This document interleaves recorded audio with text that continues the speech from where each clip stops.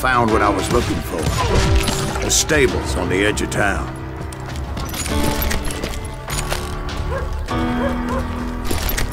I guess Billy saved your ass, taking out Bob Ollinger the way he did. Billy didn't kill Bob. Well, sure he did. He dispatched him right after he shot Deputy Bell. No, sir. Because Bob came right up behind me, angry as hell that Billy had lit out. "Hello, Bob," I said. "I think you better let me go." And he says, "I don't think so, boy. Not with my shotgun." So we stood there in the middle of the street, eyeball to eyeball. He intended to kill me, and I knew I had no choice but to defend myself.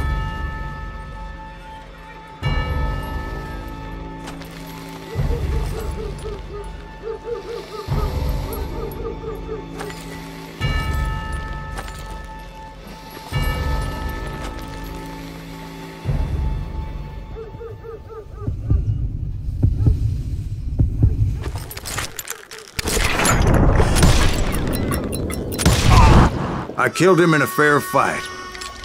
Everybody saw I had no damn choice. Well, Lincoln got a mite depopulated that day. Pat Garrett gunned down Billy 3 months later, so his escape was all for naught anyway.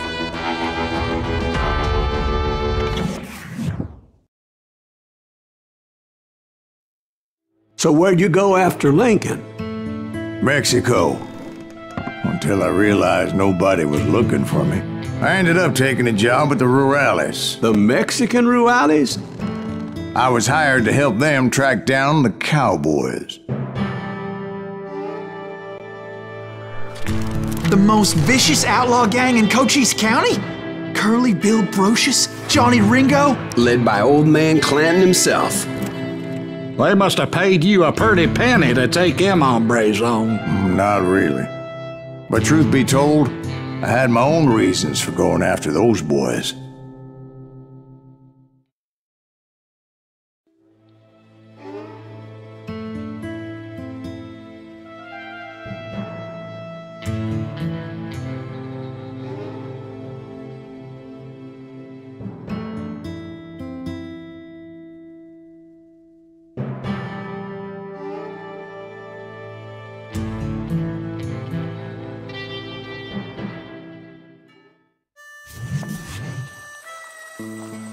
So was the bastard you were after now riding with the cowboys?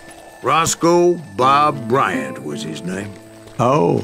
But no, this time it was a different bastard I was after. The aforementioned Mr. Ringo. And yes, he was working for old man Clanton. I came upon them robbing a stagecoach, which wasn't surprising, being they were such murderous thieves and bastards. The bandits wore red scarves, so I knew they worked for the old man. Over there! You got out with your I did my best to help those poor bastards. You'll die for this, you hear me?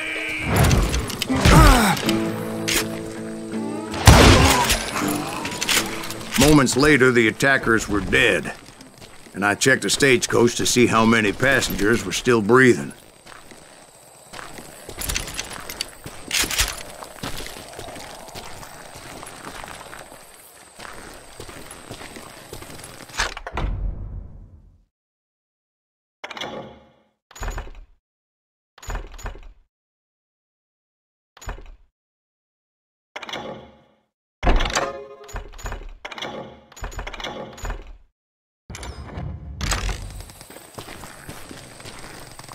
None. It was then I wondered if the rocks weren't hiding more bandits.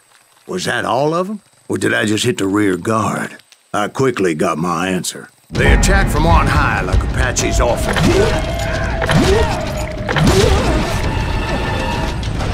They would appear in great numbers from above and rain down lead on their hapless enemies' heads. Making use of the high ground and whatever else they had. Yep, the Apaches always appeared out of nowhere, and there never seemed to be an end to them. Hold on, were you attacked by Apaches? What happened to the cowboys? Did I say they were Apaches? I said Clanton's cowboys attacked me Apache style. I was in a pitched battle, but I was holding my own against an overwhelming enemy force.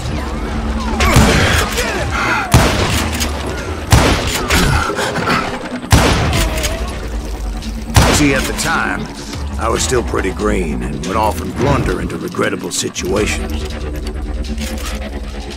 But I just kept shooting at anything I could see up in those damn rocks. I didn't see Ringo, but I knew he was with the cowboys. He and Roscoe Bob had done me a dreadful wrong, and I was determined to have my revenge. But to get to Ringo, I knew I'd have to fight my way past these other assholes first.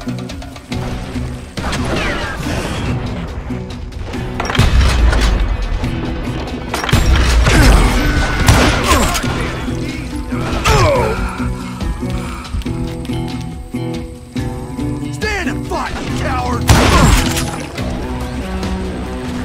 Unfortunately, I was running out of ammo. Another perfect example of my relative inexperience as a hunter of men. I immediately knew that a tactical retreat was called for, as my vengeful fury was much less impressive without the bullets to back it up.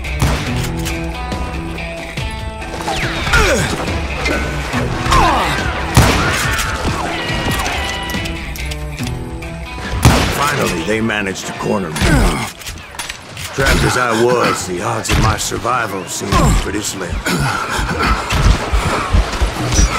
Luckily, serendipity was on my side as I suddenly spotted a way out of my predicament.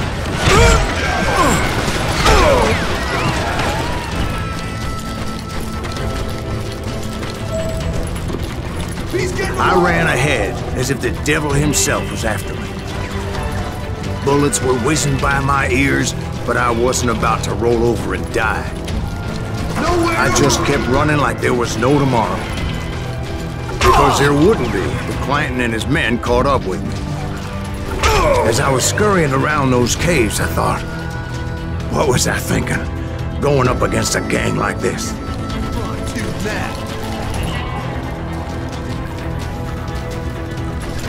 They were hunting me like I was game. And I swear to God, that's how I felt.